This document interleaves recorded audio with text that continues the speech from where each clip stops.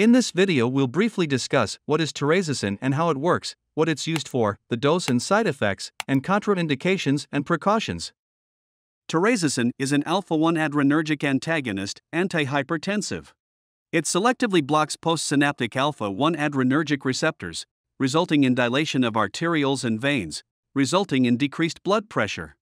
It also blocks adrenergic receptors in the neck of bladder and prostate, resulting in smooth muscle relaxation and improved urine flow. So it is used in the treatment of hypertension and in the treatment of benign prostatic hyperplasia. It is available as 1 mg, 2 mg, 5 mg, and 10 mg tablets.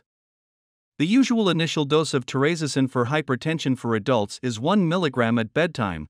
The maintenance dose is 1 to 5 mg per day. And for benign prostatic hyperplasia, the usual initial dose is 1 mg at bedtime. The maintenance dose is 10 mg per day. And the maximum dose is 20 mg per day.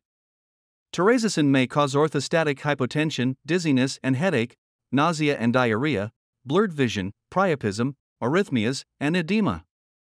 Take the first dose at bedtime to decrease the possibility of orthostatic hypotension, dizziness, and syncope.